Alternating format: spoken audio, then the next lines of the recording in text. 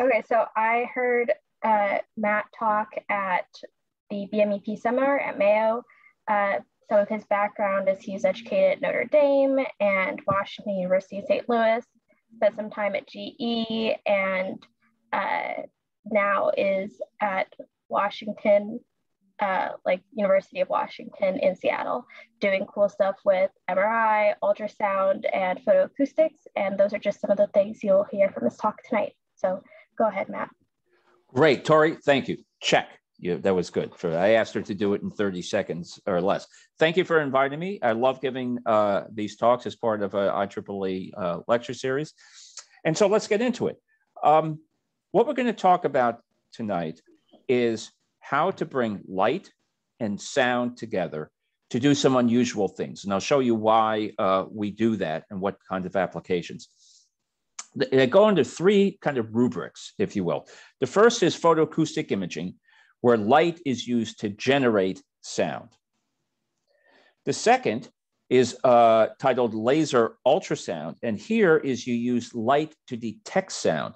And the reason you would do that is so you can have non-contact detection of sound.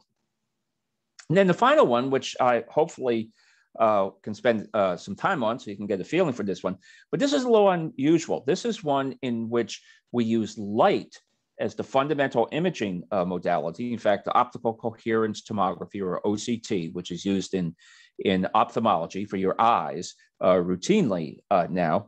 We're using that. We're going to leverage that technology, but we're going to bring in sound to tickle the light.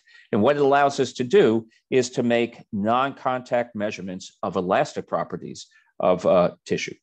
So let's get into the first one. This is photoacoustics, where light generates sound. So first of all, the photoacoustic effect, which was discovered by Alexander Graham Bell, not Lord Rayleigh, not somebody else, but the inventor of the telephone was the one who actually discovered the photoacoustic effect. And the idea is, in one sense, straightforward, but very, very powerful.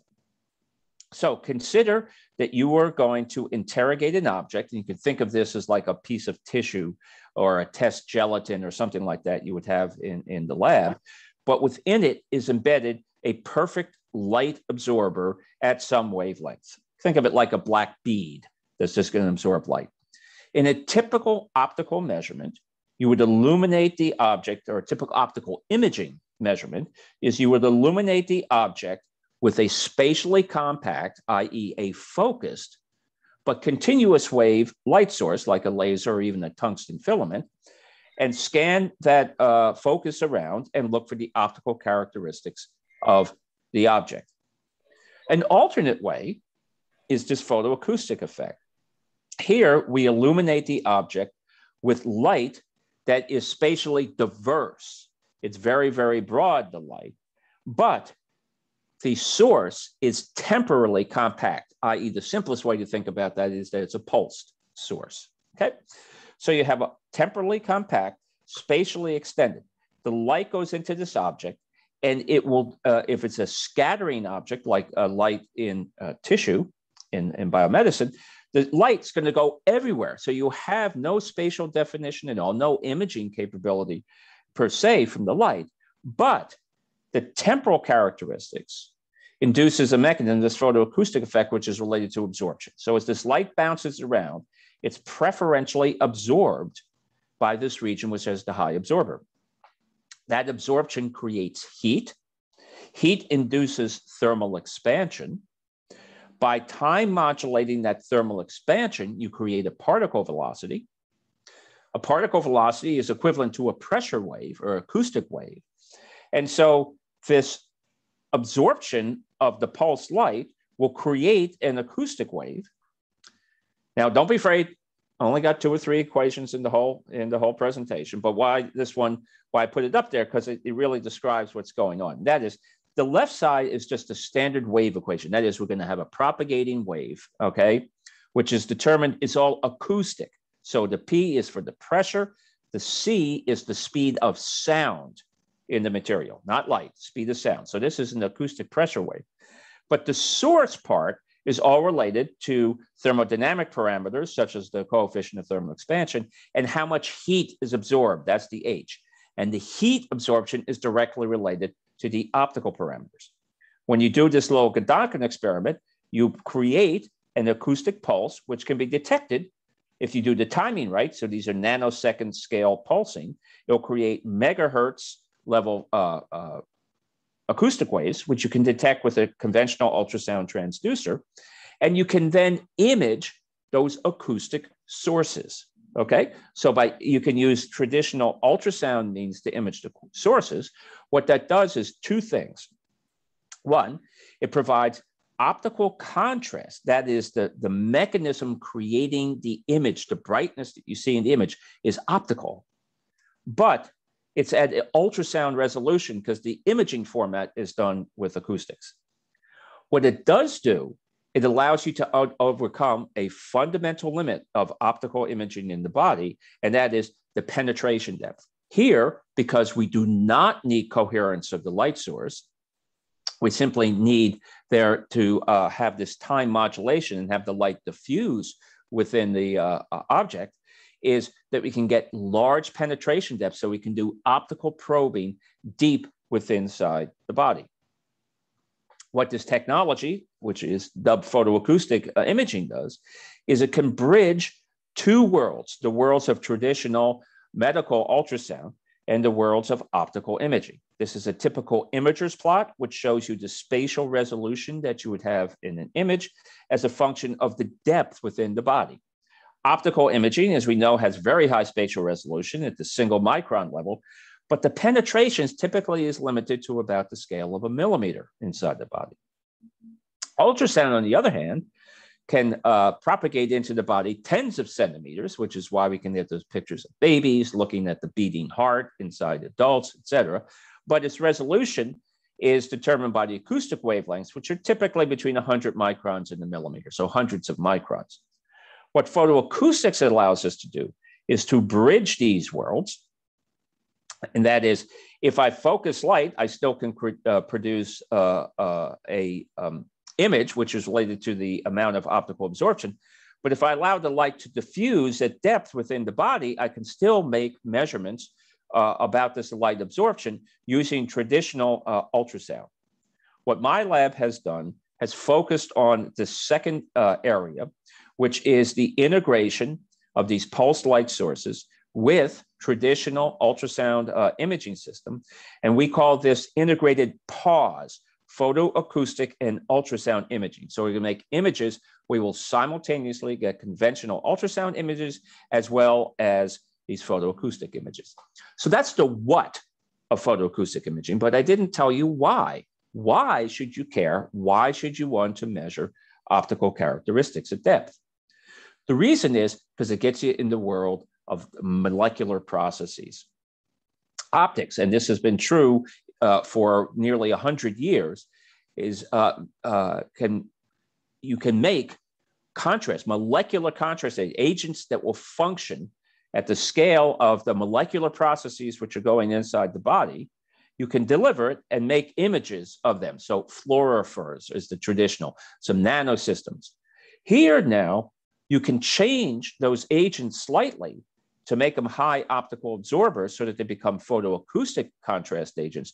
But now they still have that same exquisite molecular sensitivity. But unlike what you can do with conventional optical systems with photoacoustics, you can image those agents deep within the body. And so there's been a large body of work over the last 15 years or so of developing these molecular contrast agents for doing photoacoustic imaging. An example, this is just one that was recently developed in our lab at Washington.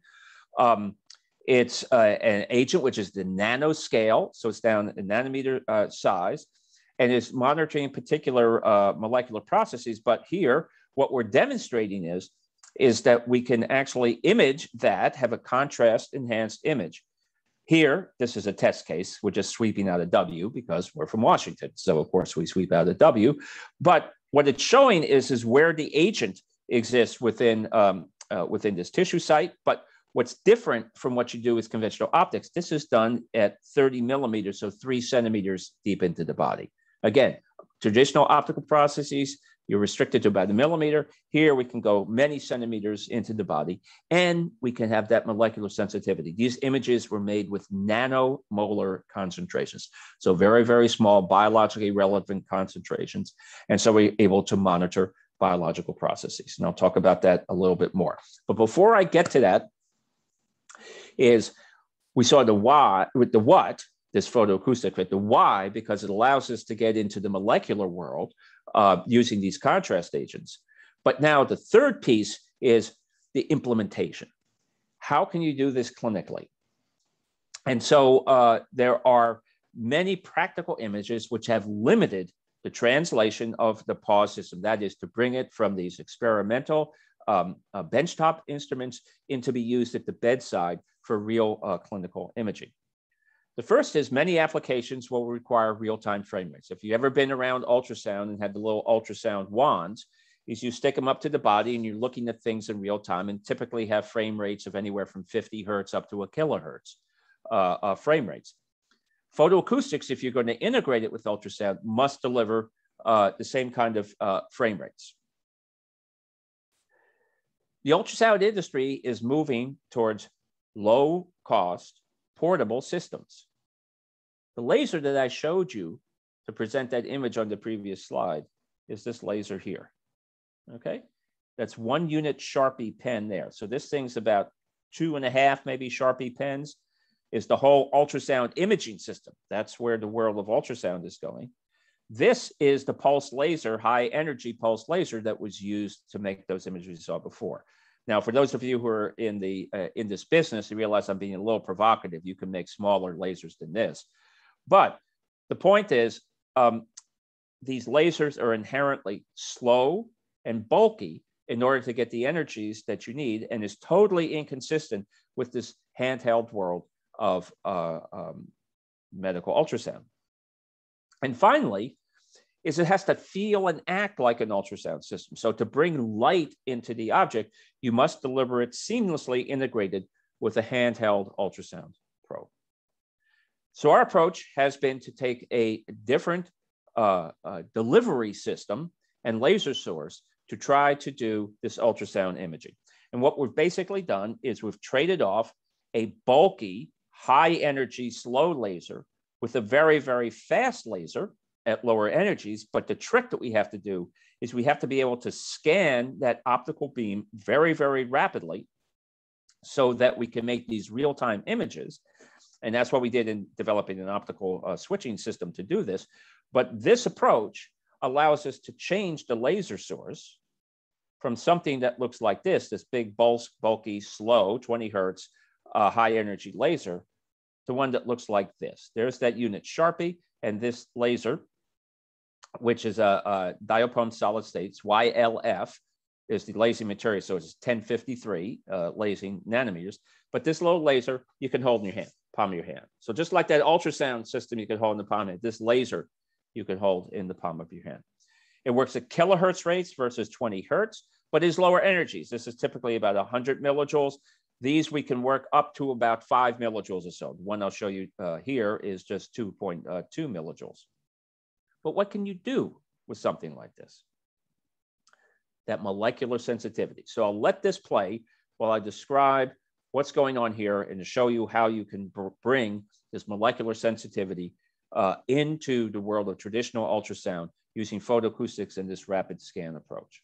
Okay, this is a mimic of a drug injection procedure, which is done routinely in the clinic. And what's done there is that a needle will come in, you'll deliver a needle into the tissue because you want to deliver an agent, whether it's a pain relief agent, whether it's a contrast agent, whatever it is you'll bring in the needle, you'll then inject that agent at a site. So you're guiding it with the ultrasound, you'll pull out that, and you hope that you put the drug in the right place. So this is traditional ultrasound. Here's the photoacoustics. So this is real-time ultrasound background integrated with the photoacoustics. Photoacoustics can see the needle because the needle absorbs a lot of light. But more importantly, we can molecularly label the drug. Because again, we can work at the molecular level. So now we are imaging the drug, okay? Oops, that stopped. Let me see if we can get it going again.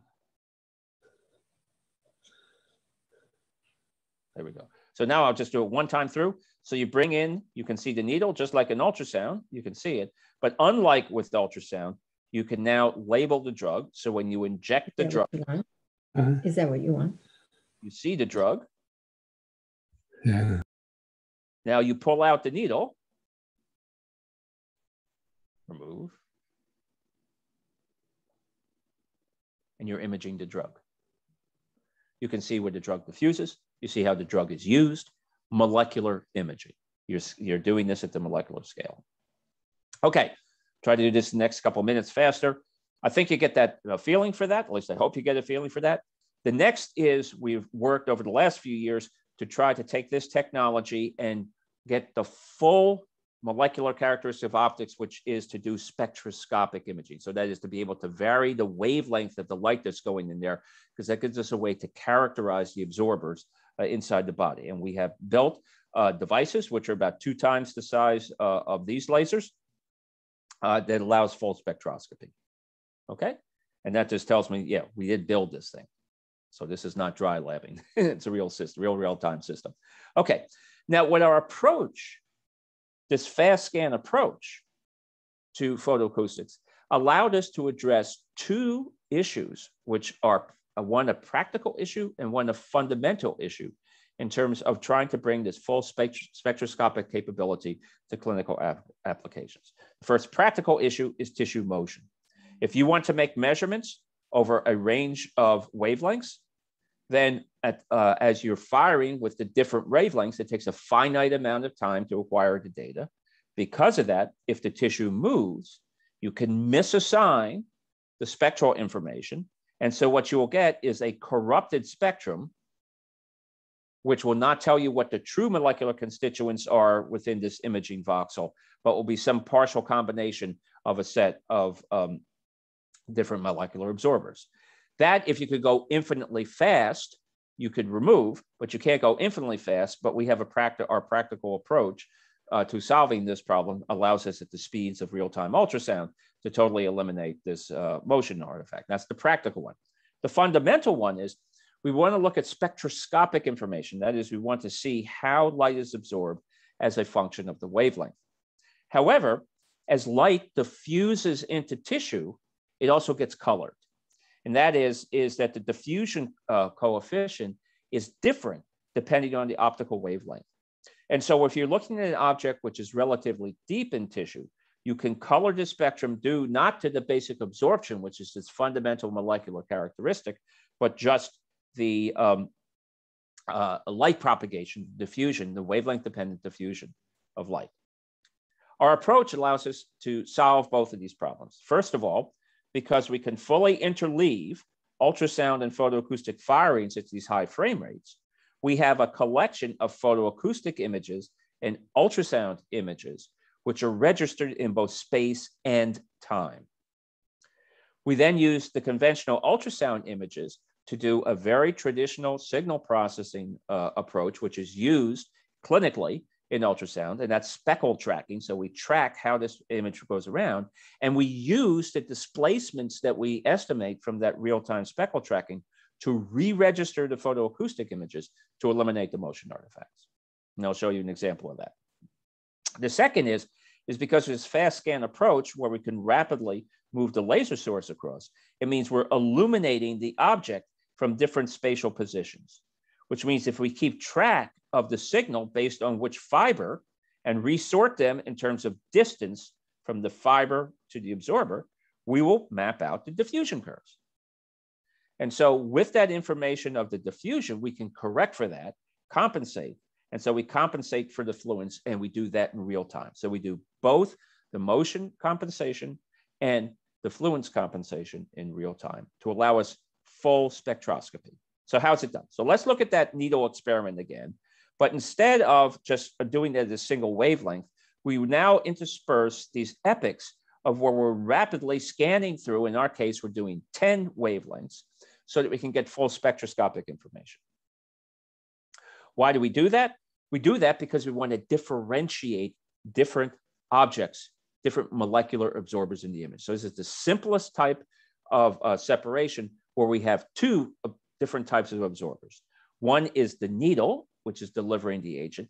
And the second is we nano engineer a particular agent to have a specific spectrum, which is within our wavelength range. And so we want to be able to image the contrast agent versus the needle. So we make the images at the different wavelengths. We then fluence compensate these. And so we can look at the spectra now in an individual imaging voxel or pixel, right? And so if we look in this pixel here, as shown in the yellow, is we get a spectrum which looks very similar to the nanoparticle spectrum, okay? However, if we look at a pixel or voxel over here, we notice that the spectrum is totally different and is much closer to the spectrum we expect from the metal absorbers in the needle, which means what? So we can do a standard optical trick, which is used all the time in optical spectroscopy, is we can do these spectroscopic projections and therefore make images of specifically the needle and an image specifically of the contrast agent. So we have that in the next slide. So here's the ultrasound picture. Here is the just raw photoacoustics. Then here are the spectroscopic projections at 3 different time points within that delivery sequence. Here in this column here, we're making, GNR means gold nanorods. It's our particular contrast agent. Here we're making pictures of the contrast agent. And here we're specifically making pixels of the needle.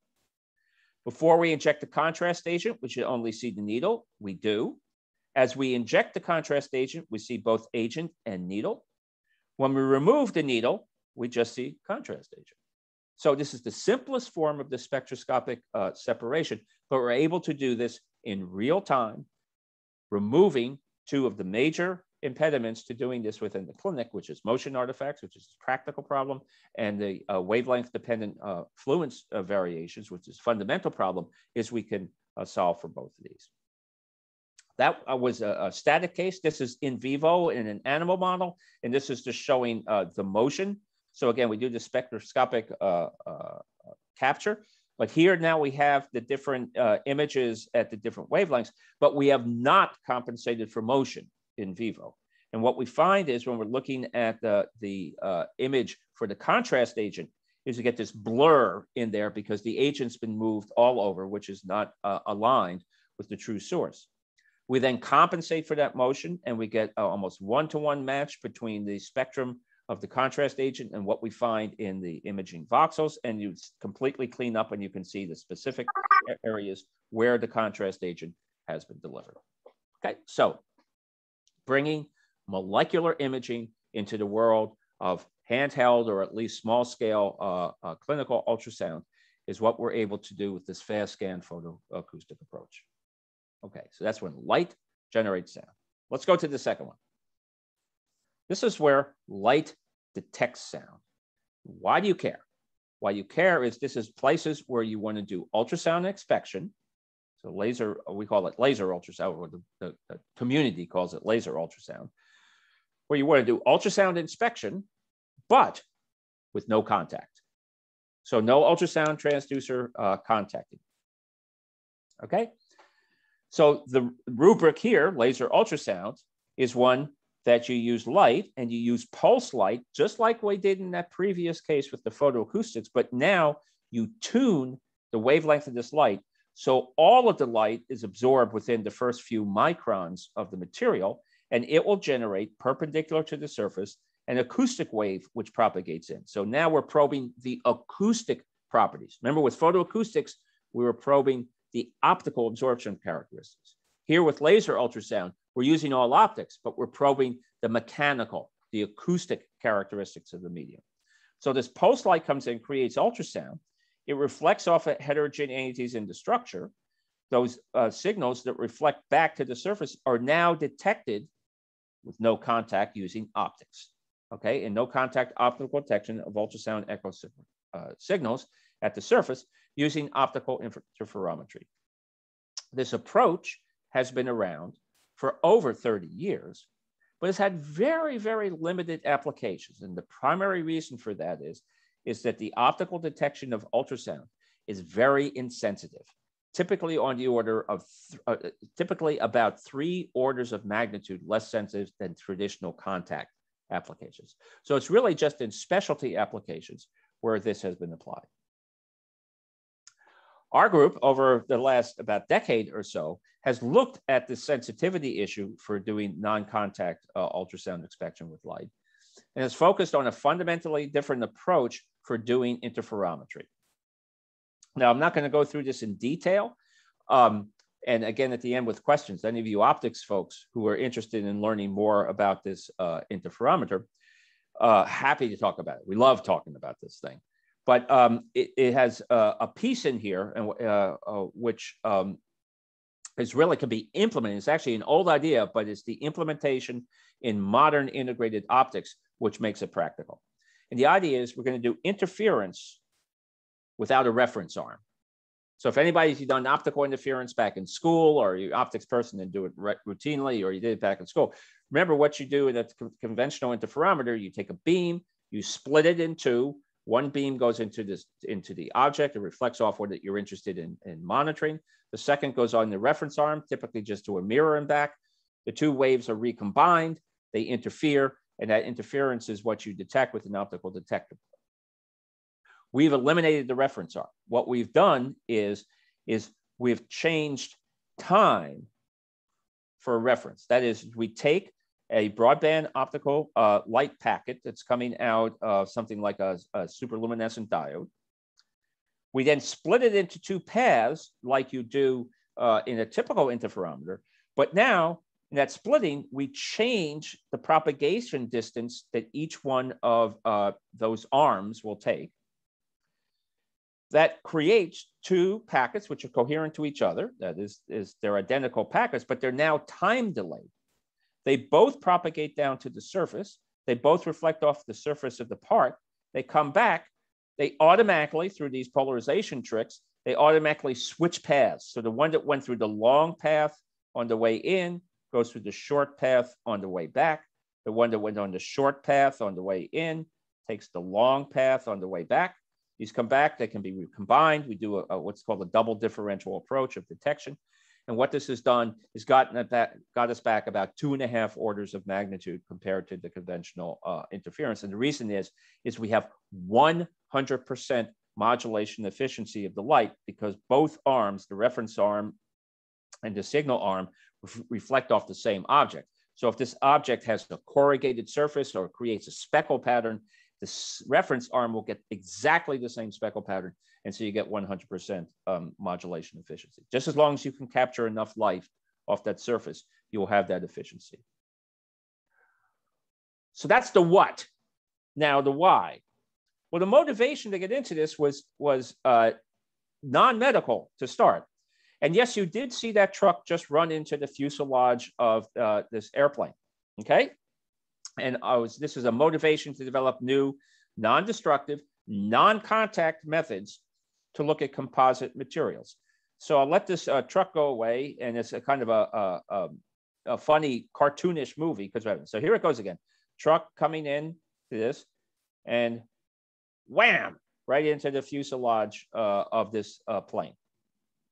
Okay, you say, ha, ha, ha, that's, funny event. Somebody found this on YouTube. Well, no, this happens once per year for every aircraft in the worldwide fleet. Okay, now, it may not be a truck in this cartoon fashion hitting it. It may be a flock of birds strike. It may be a lightning strike.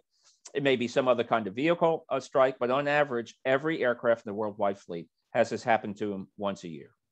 Okay, and what do you do after this kind of impact?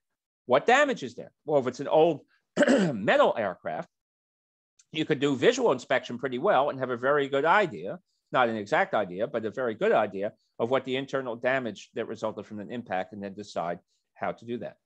But for composite materials, the materials which you use for the modern aircraft fleet, the Boeing 787, the Dreamliner, other planes like that, not clear what the damage is, and we'll look at that. Okay, so I'll show you how. So that was the why. The motivation is to show non-contact. Can you see why we might want non-contact? Wouldn't you like to have a little drone that could come in with light sources, fly over this area, and do an ultrasound inspection of that right there as the plane is seated at the airport, can do that inspection in situ and to look for three-dimensional damage. That can be there and make a decision about what to do with that airplane. Take it off, allow it to fly, whatever, okay? So I'll show you how we can use this non-contact, but to do that, I have to have one slide to introduce you to this world of imaging components, aircraft components. Okay, so first of all, the simplest measurement, like I said, you have one pulse of the laser that creates an ultrasound wave, which propagates in. The reflected wave is then detected by this continuous wave laser using the Sagnac interferometer. For each laser firing, you get one line, what's called an A-scan, one line of the reflected signal from the material. If you scan both the source and detector, and this is done electronically with electro-optic steering along one line, we can get a cross-sectional image of the object. And here, and that's of course a B-scan. And here what we're looking at is a cross-section through one of these composite materials which are used in aerospace. It's a laminar or layered structure, and you see all the layers, but also there can be defects or disbonds, for example, is a classic one, between the different lamina, which can show up. I will show you images where we have filtered out the basic structure and are just looking for these defects, okay? So you get in 2 dimensions. Then in 3 dimensions, if we mechanically scan in the 3rd dimension, we can get this raster scan of lines, i.e. a 3D data set. Now, what I'm going to show you is something which is used in the non-destructive evaluation world at display format, which is a little unusual, at least for me coming from biomedicine was a little unusual. But they will show a movie of what are C-scans. C-scans are these cross-sections, these lateral cross-sections through the material. But as the movie plays, you'll be moving from the top surface to the bottom surface through this 3D data set, okay? So at the beginning of the movie, you're looking at the top surface, and as the movie plays, you'll be going deeper, deeper, deeper, deeper into the material. Oops, get this back here.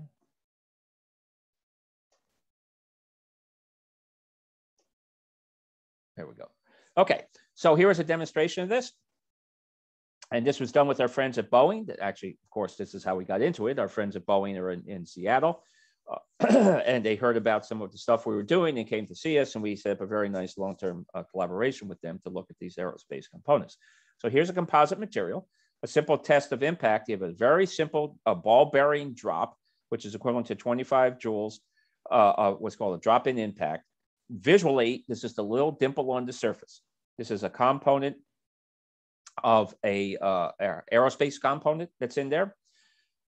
After doing that impact, we scan it with our laser ultrasound, but then we cut out this section and we brought it into the medical center and did a micro CT. This is the gold standard for looking at impact damage in these materials for destructive testing. So this is something you can't do in the field, but this is done in R&D settings in order to look at that. So this is the state of the art in sort of R&D inspection.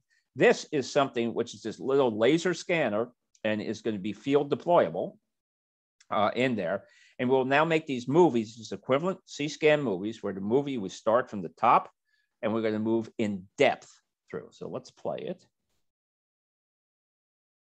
And so what you're seeing are these delaminations, what they call the propeller artifacts or propeller delaminations. And that is, you go from layer to layer to layer as the fibers are rotating, the delaminations move with them as they move around. You can see that the volume that was delaminated here compared to the surface damage is enormous.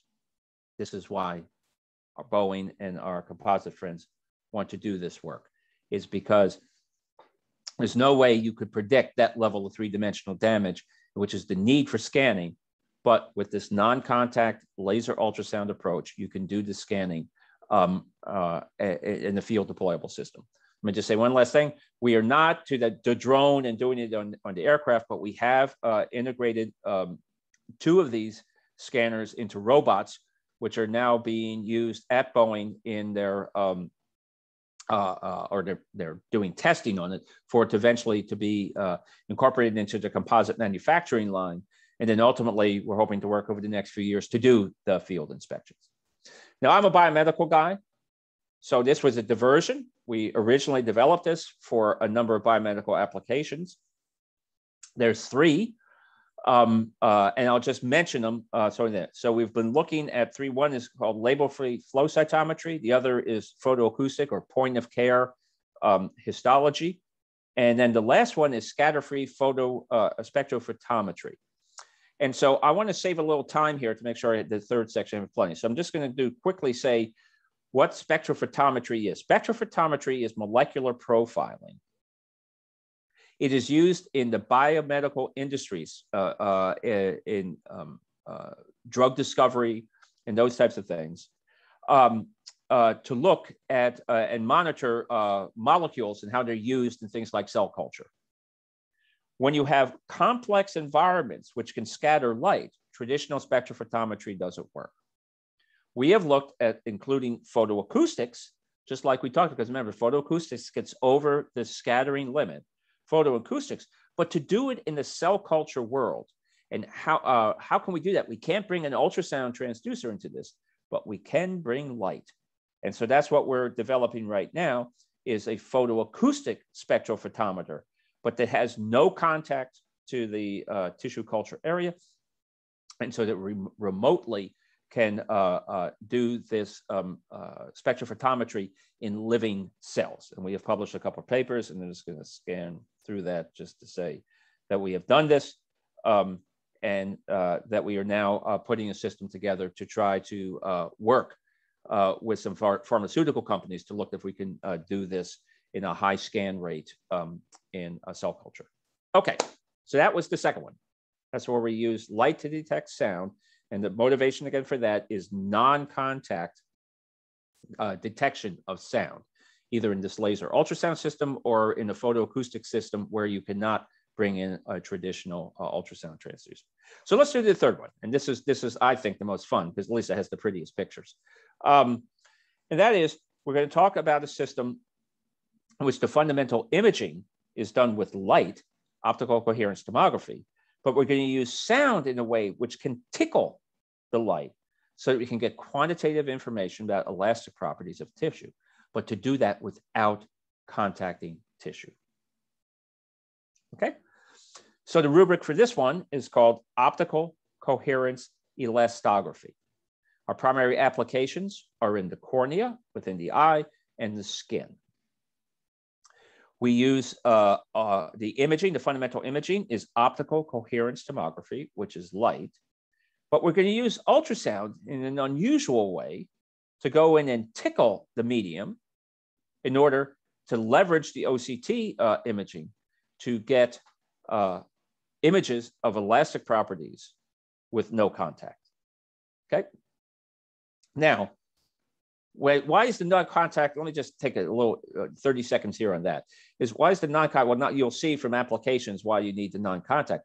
But why is it hard to get elastographic information, to get information about tissue mechanics with no contact? Well, the classic way that you get information is force deformation, right? You have an object, you put a force, you see how it deforms, and from that you can invert that to find out what the elastic properties of the object are. Well, how do you put on a force when you can't contact? That's the issue, okay? And that's how we got into this game. Okay, so our motivation in this one was to assess the biomechanical properties of tissue without any contact. The applications, the cornea. In the cornea, we're looking at refractive surgeries. So in cases where with a pathology, which is advanced keratoconus, where the cornea can't maintain its shape under intraocular pressure, so the things turn into cones rather than spheres, and you lose focusing capabilities. Normal refractive changes, failed refractive surgeries. And just in general, ultimately, we want to be able to map the elastic properties of normal cornea for doing planning. So doing planning of things even as simple as LASIK surgeries in the cornea. Obviously, you want no contact of the cornea when doing these tests. The second is in skin. And our primary application there has been in burn, but it can be used for any reconstructive surgeries. And it turns out in the United States alone, there's on the order of 10 million skin grafts done per year. Okay, because it's not just for burns, it's also for cosmetics, it's also for reconstructive surgeries from cancer surgeries or any other kinds of surgeries. But one of the things you're trying to do with those surgeries, the grafting, is to match the characteristics of the donor and recipient tissue. Two things tell you the likelihood of a successful graft. Number one is vascularization, how much blood. So when you move this, will you be able to vascularize to provide nutrients to that graft so it'll survive? That's number one. The second one is the elastic properties of the skin, because you want them to match, because you want the skin characteristics of where you're grafting to match those that you have, so you provide the same sense of touch and feel, or in your hands touch, but in general, the same sense of feeling that you would have. In burn cases and many reconstructive surgery cases, you can't touch the skin. So how can you find out the elasticity? Well, you can't. And right now it's done as an art. So it's the surgeon's art to try to match that. We wanted to provide a quantitative non-contact tool to do that matching. Finally, small delicate tissue samples. This is again in the areas related to tissue cultures and pharmaceuticals, which I won't talk about here. But again, there's another application when one look at evolving elastic characteristics in tissue culture without any contact. Okay, so I'll focus primarily on the cornea. I'll just show you one result from the skin. Why do you want to know about corneal biomechanics? Okay, well, first of all, the cornea is the primary focusing lens of the human visual system. Because it has a fixed optical index of refraction, its focal characteristics are determined by its shape. Its shape is determined by a simple biomechanical system. That is, there's pressure pushing on the thin corneal partial sphere, pushing it out, and that force comes from the intraocular pressure. The response is due to the elastic characteristics of the cornea. And it's supposed to be this balance to give precise shape, this spherical shape, which gives you ideal focusing on your retina for your human visual system. Okay, the clinical standard of care is to measure shape and to try to infer IOP, often with contact measurements such as this. This is totally incompatible with that. What we're trying to do is non-contact. And we also, neither one of these directly tells you about the elastic properties of the cornea itself.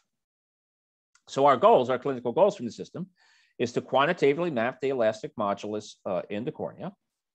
We want to measure the IOP independent of cornea. That is, the current ways in which you measure IOP assume a singular elastic modulus for all human cornea, which is, of course, wrong. So we want to actually measure that as part of an IOP procedure to get accurate IOP measurements. And finally, to guide and optimize therapeutic interventions, like I said. In the remaining time, I'll just talk about the way in which we quantitatively map the elastic modulus, not the other ways in which we use that information. Okay, so again, the goal, we want to quantitatively map the elastic characteristics of tissue with non-contact.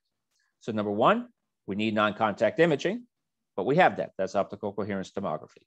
We want it to be quantitative. We don't want to say something's hard or soft. We want to be able to predict how the cornea deforms under the intraocular pressures, and especially if you're going to make any interventions, ultimately, is whether the changes in those deformations, you must have quantitative information about the elastic properties. And then the last one, which was the tricky one when we first started, is, okay, how can you do a classic elastographic measurement without any contact for the deformations? Okay, as I said, the non-contact imaging was OCT. We were very fortunate at our lab at the University of Washington, 2 labs down from us, one of the world experts in phase-sensitive OCT. And so we collaborated with him, Ricky Wong, in order to get a high-performance real-time OCT system for our non-contact imaging. Quantitation. We use an approach, a dynamic elastography approach, and this is something, by the way, that colleagues, and Tori, I think, I'm not sure if she's involved in these projects, but folks at Mayo have been intimately involved in this technology of a dynamic elastography, where you launch a mechanical wave, and in the simplest case, a shear wave in tissue. The wave speed, so you use an imaging system to track that wave as it propagates. The wave speed in simple systems is simply related to the shear modulus of tissue. If the tissue is isotropic, then the Young's modulus, which determines deformations, has just a simple scaling factor of 3 to that shear modulus. And so you can go directly from these wave speed measurements to estimates of the Young's modulus. Traditionally, this has been done using either magnetic resonance imaging or ultrasound imaging. Here, we're going to use optical coherence tomography because the size scale, again, we're at the optical scale, gets us down into micron level, which would be appropriate for the cornea. Okay, but the last one was the major issue. How can we get the deformation without contact? Well, as we said, we saw that in optics, there are some contact approaches, but these are totally inappropriate for doing this sort of non-invasive non-contact mapping of elastic characteristics. So we looked at some approaches. There's a clinical tool called an air puff, which is used for IOP measurements. We looked at our old friend photoacoustics. But we thought the most effective would be ultrasound radiation force, which is what's used in ultrasound elastography. But we can't bring a transducer up to the eye and couple the ultrasound into the cornea. So we had to come up with this way. And this was a great idea, but one of the postdocs in our lab at a group meeting, he said, well, why don't we just bounce the ultrasound off the cornea, but have the ultrasound propagate through air? When it does that, you create a radiation force because you conserve momentum between the incident and reflected wave, which creates a little transient, a little tapping, which can launch a mechanical wave to which we can image. You say, wait a minute, you can get through ultrasound through air. Well, here's the first transducer, and that's the fingers of the bright postdoc. And he put together a little transducer working at 400 kilohertz, which is about a little bit less than a millimeter wavelength in air, and showing that you can get sufficient radiation force to move around some salt on the platen. Okay, so we then went back and redesigned some transducers and worked the real acoustics to create a device working between 1 and 2 megahertz. So that's wavelengths on the order of about 200 to 300 microns in tissue of transducer that we can couple ultrasound to air, propagate it over distances which are large enough to ensure that we have no contact with the surface, but are sufficiently strong enough that we can launch these mechanical waves, which we then track with the real-time OCT system. Okay, so this is a simulation of what an experiment like that was. If you hit it here, you will launch surface waves and bulk shear waves. Using either one of those waves, the simple relationship between the modulus and the speed squared. Just note there's this little fudge factor for the surface waves, but otherwise it's the direct relationship between speed squared and modulus. Okay, so if you now want to make a picture, is you have to track that motion everywhere. So let's say if we looked along this top surface and drew a line, which is x versus time, if we just took the local derivative of that guy, the slope of this line is the wave speed. So we can track that wave speed as it propagates and make an image of the wave speed, which is related to modulus. Okay, that was the idea. So we put a real-time system together to do that. And we make pictures like this. So this is in an animal model, it's a pig cornea. And the grayscale image is not ultrasound. The grayscale image is OCT, a 3D image of the cornea. The color imposed on top of it is these propagating mechanical waves. And we're looking at these waves as they propagate when we have the cornea subjected to an IOP of 10 millimeters of mercury, which is a typical clinical value you would have, versus a highly pathological value of 40 millimeters of mercury. By the way, this takes 1/3 of a second to get this 4-dimensional information. Okay, so you can take these wave fields, track them, and do that simple slope analysis. And so you can make a 3D image of the wave speeds. And here we see the difference between what we get at the low interactive pressure, what we get at the high interactive pressure. And we can see these large changes in elastic modulus due to this pathological case. So we thought, wow, this is cool. We can get right towards clinic. So we looked at this in the skin, and a similar thing, what we found in the skin is the structure and orientation of the collagen fibers within the skin, which is determining its elasticity, correlates very strongly with what we see in our are these wave field movies, these elastograms, okay? You guys are good engineers. You see something like this, you say, wait a minute, is it really this easy? No, of course not. And normally you would say in a technical audience, complications, but I'm a native New Yorker. And in New York, we don't have complications, we have problems. You got to solve all those problems. In the last 5 minutes here is I'll talk about the two outer layers of the onion, which we have attacked, which is that complicates this, and that's guided wave behavior and tissue anisotropy. The first guided wave is we assumed that simple model of those propagating shear waves and just track those waves, assumed you had an infinite medium. However, the cornea is very bounded, and at the wavelengths in which we use, which is hundreds of microns for these mechanical waves, the cornea is right around the size of those thickness of those. The cornea of those wavelengths. Okay, cornea is about 0.5 millimeter thick in humans, so 500 microns.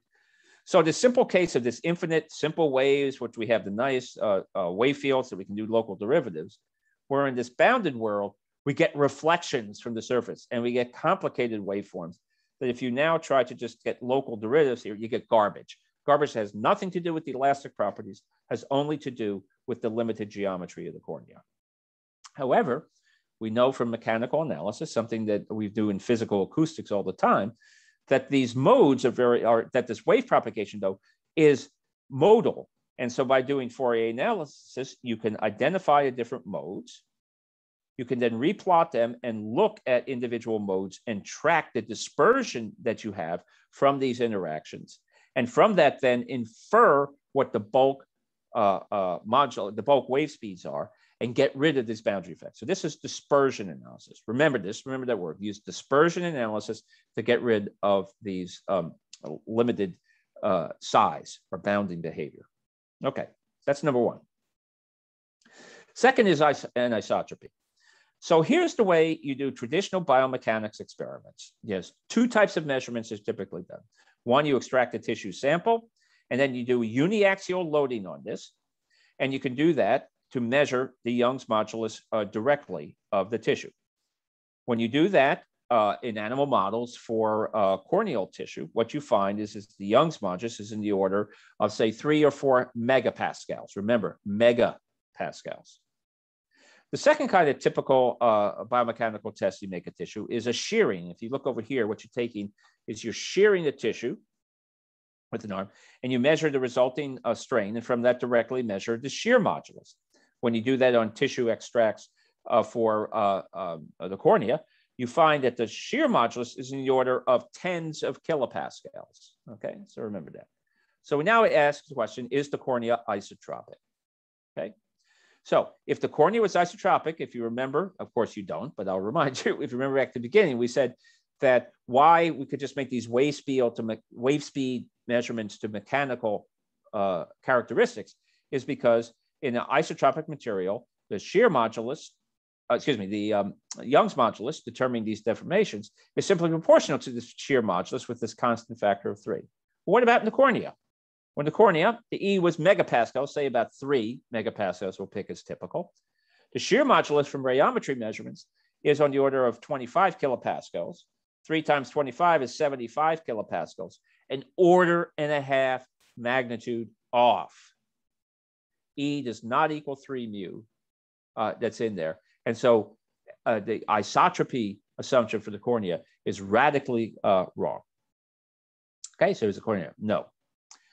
But we have found that we can modify the elastic modulus of a matrix of a simple isotropic material to better mimic the layered structure that you have in the cornea of layered collagen fibers.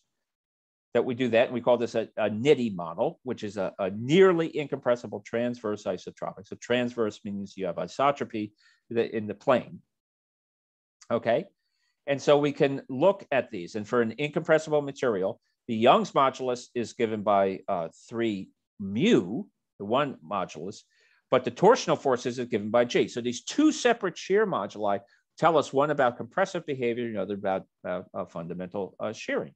We said, we got it, right? So if we go off and try to measure these two constants, we can determine everything about the deformations of the cornea. Okay, allows us to decouple that. So then we went to the simplest case. Okay, before we start doing bounded materials and this other stuff, what's the simplest case? We have this transverse isotropic material when we launch its bulk, and we launch these waves into bulk, and we just track them like we did for those corneal measurements. What we find is the speed of the wave is traveling according to G only, which means our measurements, if it was a bulk material, will be dominated by G, not mu. And what we care about is these deformational characteristics in tension, because that's what determines the shape of the cornea primarily under the force of the intraocular pressure. And our wave mirrors didn't tell us anything about that. So depression, personal depression. But this is one time in my life where a bug became a feature. And that is when we looked at this, because cornea was a bounded material, it actually coupled the wave. So the dispersion relations here changed based on the ratio of mu to G. And I'll just scroll through this and then finish with a couple of slides to show the results. And that is what we found in the dispersion relations, that the lower frequencies in the dispersion relation were determined primarily by mu, the upper by G. So that if we had the appropriate model, is we could take these dispersion analysis in the cornea, so mixing together dispersion with an anisotropic model, and from that, estimate both mu and G. And this was just looking in the phantom, which is isotropic, versus a true pig cornea, which has this anisotropic. When we fit to the anisotropic model, we have a much better fit than assuming isotropy, whereas for the phantom, it's a perfect fit for the isotropic case. But when we do that fitting, what allows us to get is both moduli simultaneously. The Young's modulus, which tells us how it deforms under tension, and the shear modulus, which tells us how it is deformed under shearing.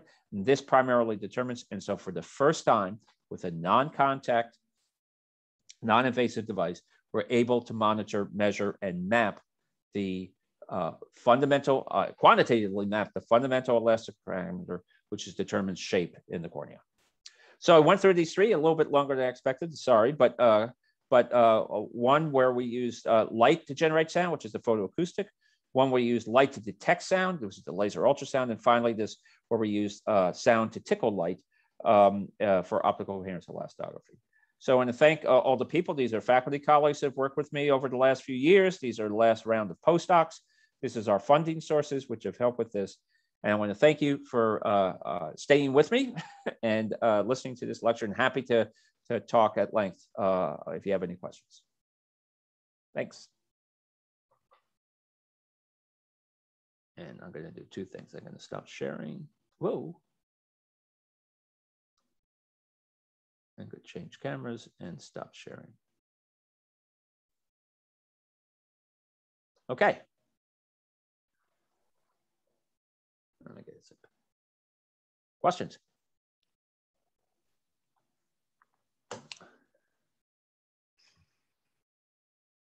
Tori, anything from last time that all of a sudden struck you this time? I think there was some discussion about contrast versus CNR.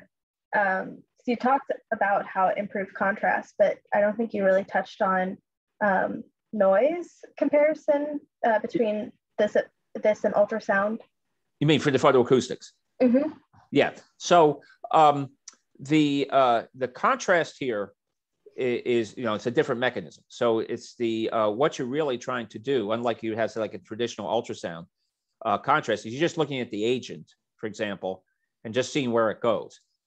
Here, we can characterize. So if I send in multiple agents, for example, that had different spectra, I can see those different agents. So I can image those different agents. So if they're tagged to a particular molecular species, then you can be looking at multiple processes simultaneously. So that's one of the things.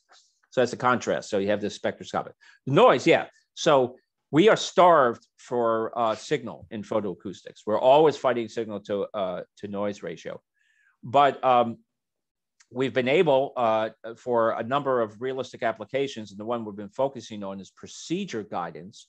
So like injecting things for ablations, for pain management, for a lot of different applications, where we have sufficient signal to noise ratio to be able to do that. So our contrast is almost infinite. So that's not the issue, it's the noise. We're we're constantly fighting the noise levels because as light diffuses and goes into tissue, its intensity decreases with depth. So for the same level of absorber, when you're deeper, you get a smaller signal. And so you're always fighting the noise characteristics there. But again, our fast scan system allows us to do a lot of things to bring back some of the signal to noise ratio and contrasted noise ratio that you can't with the slow lasers. For example, doing a little bit of persistence or signal average, effectively signal averaging, but in smart ways to try to bring back some of the, or try to reduce the effects of noise.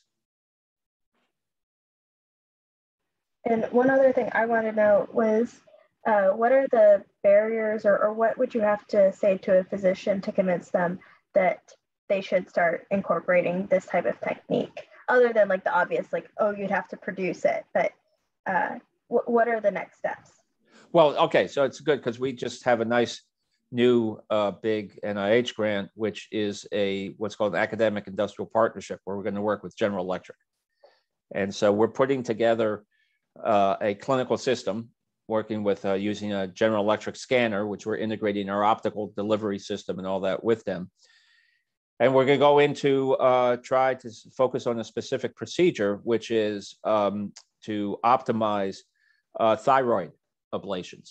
So when you bring in and do ablations within the thyroid, because when you have thyroid cancer, usually the primary way which is treated is surgical, but then follow on, because about 30% of those will still have recurring cancers, but they're smaller, is you try to mitigate them with just some ablations. You bring in chemical agents, the ablations.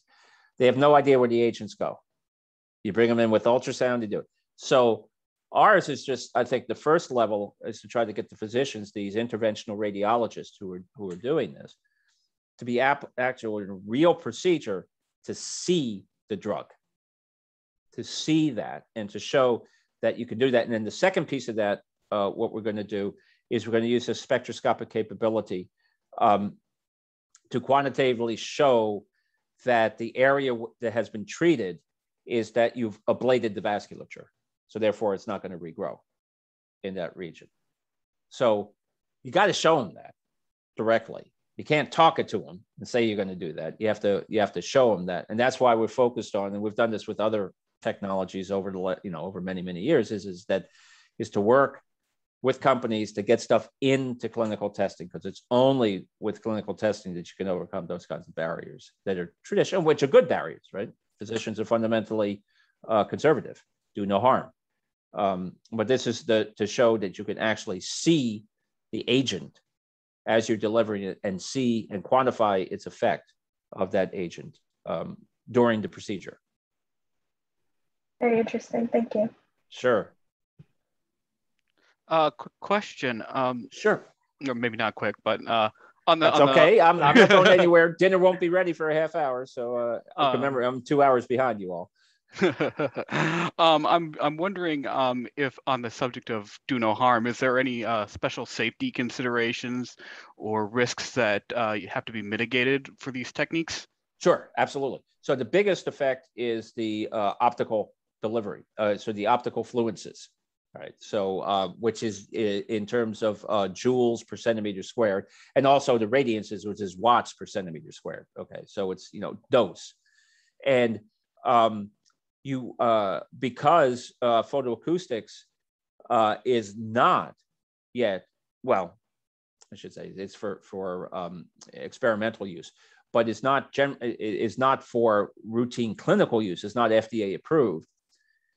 There's never been a document about what the levels are that would be truly safe for use. So what everybody is defaulted to is defaulted back to the OSHA requirements for laser exposure. So we actually have very, very low optical exposures in doing photoacoustics, which is some of the reasons we have these signal to noise ratio issues. So coming into it, we're fundamentally way, way, way below any safety issues.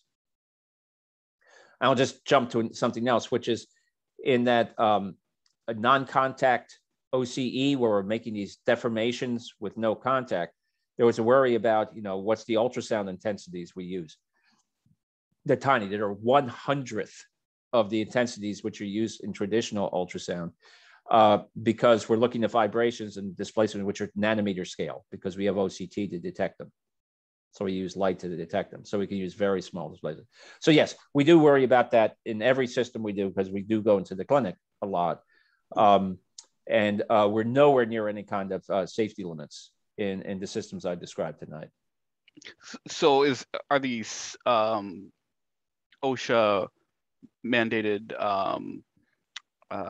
limits, are they kind of, are you bumping up against them when you're talking about SNR? Yeah. Oh, yeah. We do. So, we go right to the limits for the ocean. But remember, that's occupational safety.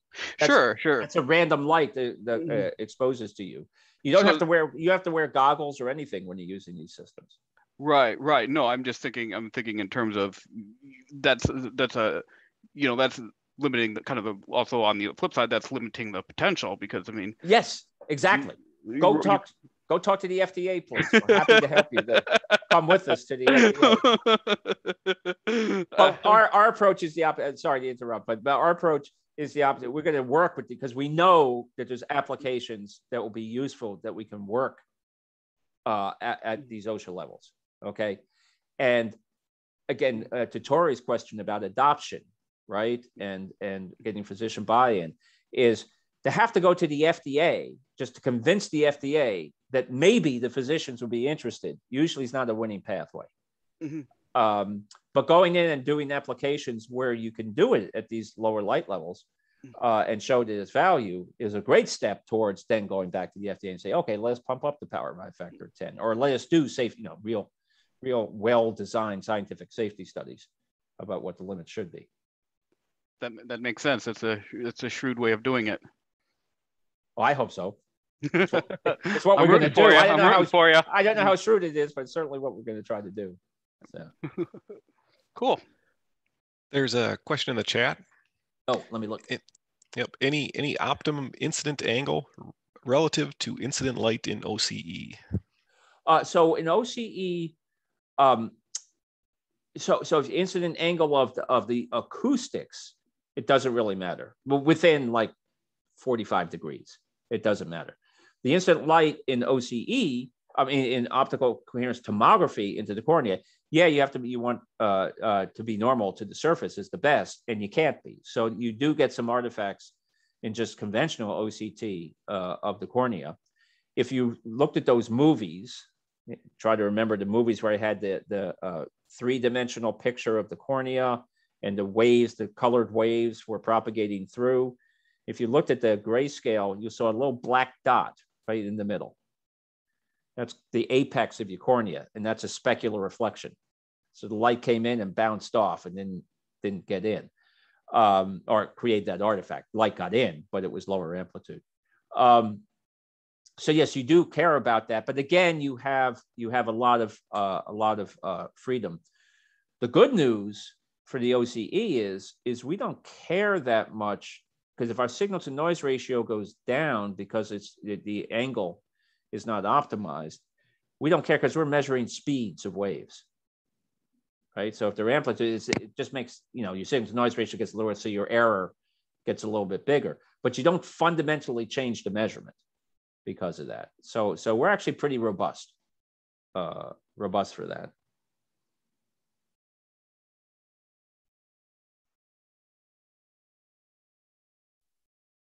Good. One of the things I should say, so just like that's another theme, I don't know where we got into this, maybe about 3 or 4 years ago, we started becoming robot crazy.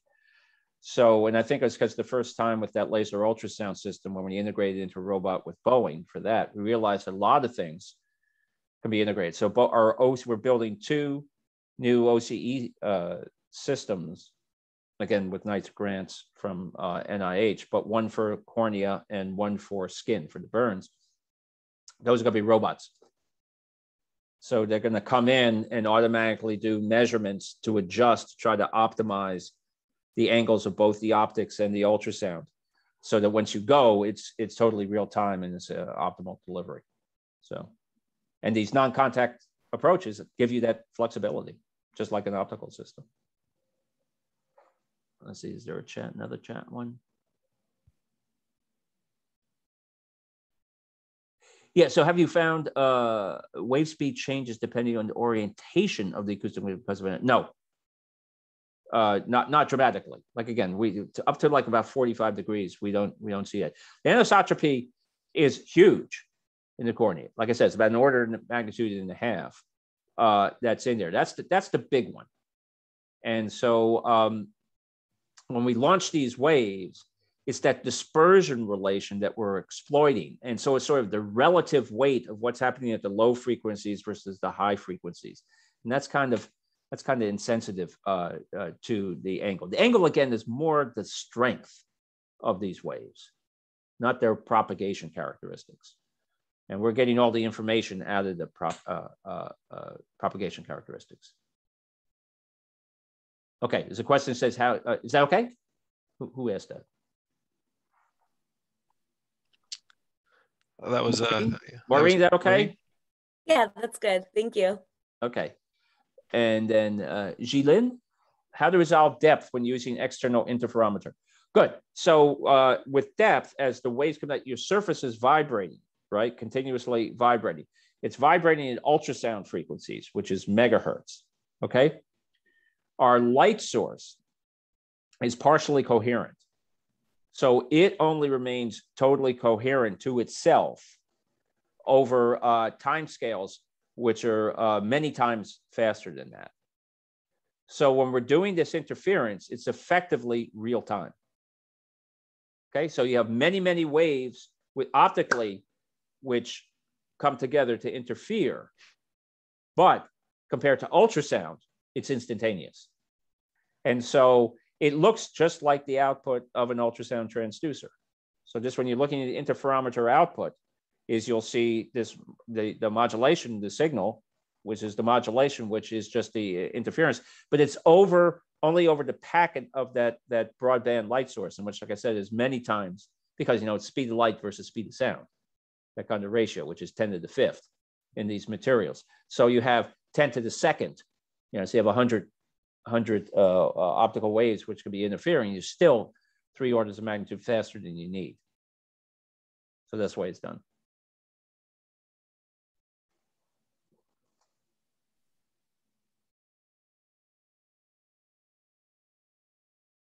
So collect data is how. So we collect data at rates which are comparable to the ultrasound rates. So we collect data at the 10s to maybe 100 megahertz rates, not at the optical rates, right? Which would be above terahertz. It'd be, because terahertz is below visible light. So, yeah.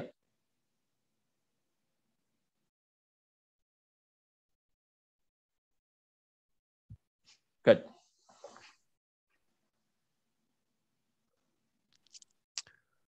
All right. Is there anything else? Anyone else have maybe one more before we conclude? If not, I want to send my my sincere appreciation and thanks, Matt, for spending tonight with us. I think it's great to have a general IEEE section willing to go out there for something which is pretty narrow. Piece. And that's the way we work in these smaller sections, right? A lot of our societies kind of we team up and join together because there's not a lot of not a lot of specialty or if we get too specialized, then the audience shrinks pretty good. So yeah, we're always welcome. We're happy to take on these little more narrow topics. Right. So hopefully I just gave you this impression that we always think of the words of optics and sonics, or acoustics and optics, and that when you mix them together, there's all kinds of cool stuff you can do. And I just showed a couple of things, but there's lots of different cases by bringing these together. It's just like an orthogonal dimension, which allows you to do a bunch of stuff. So that's the one thing to keep in the back of your head when you leave this. Sounds good. Thank you very much. And again, for those, thank you, Matt. And then for those of you that did join late, I'll reiterate my announcements from the beginning. Again, we're looking to maybe find a venue that we can get back in person in December, and we'll try to make sure that that's hybrid in case there are still those that choose not to join us. We're looking for anyone I guess it's a general call for nominations for elected positions. you have any interest, email me or any of the other officers. You should have my email address in your inbox probably multiple times by now. And then if, what was my last one? Oh yeah, if you have any additional speakers or topics in the upcoming months, feel free to share those with us as well. Thank you all for joining. I hope you all got something out of it. And this is also being recorded, and we'll make sure it gets up on our YouTube page so that you can pass that around to your colleagues as well. Thank you, and have a good night. All right. Good night, all. Thank you. Thank you. Thank you. Thank you. Bye.